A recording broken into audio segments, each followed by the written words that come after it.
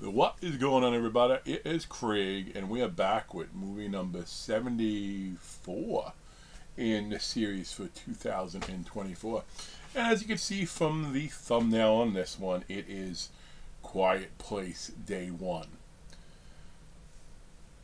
I mean, this could just be the review, me doing this in my hands. Like, I don't know. I really don't know how to review this movie, because what they showed wasn't bad.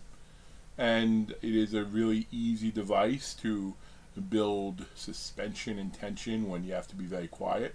So that's why I appreciated movies like that.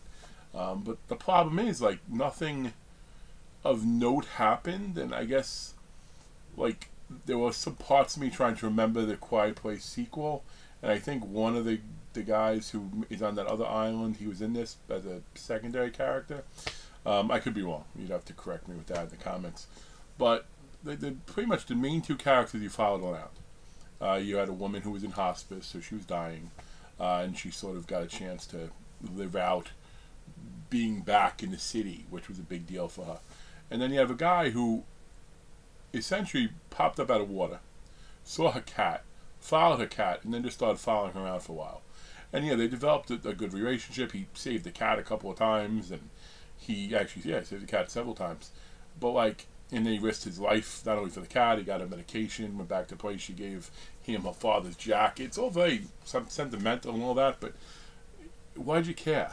Like, there was nothing in the movie, like, you know, like, the characters are what they are. Like, I mean, the lead actress, I think she did a good job. I think the guy who they didn't give a name to until the very end in a note, I think he did a fine job. Well, no, he introduced himself one at a time to her.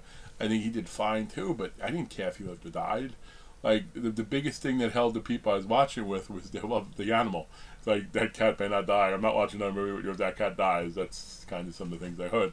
So I am glad the cat didn't die, but there wasn't anything. I don't know. It was just very blah. It was shot well. The acting was fine. The creatures are fine. You know, my complaint a lot of times with movies like that is sometimes it gets too dark. I don't mean too dark like, I don't know, I was going to name a really dark movie, but maybe I shouldn't do that. I mean too dark like with the lighting. So there are times you're trying to see, also when they write stuff on a piece of paper and you're supposed to read it real fast.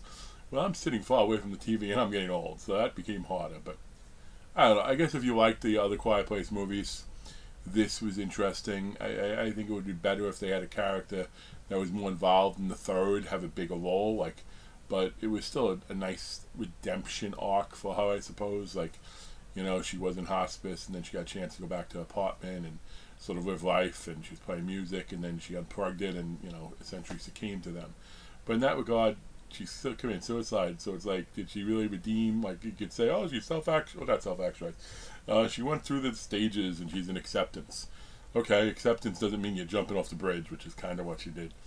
Actually, it's what she should have done to swim to safety like the other guy did, but I don't know. I can't give it an under a 5 rating because it doesn't deserve it, but can't really go higher than that either because it just wasn't. It was fine for what it was. So, Quiet Place Day 1, we're giving a 5 out of 10.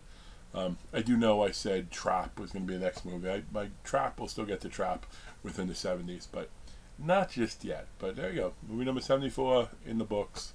5 out of 10.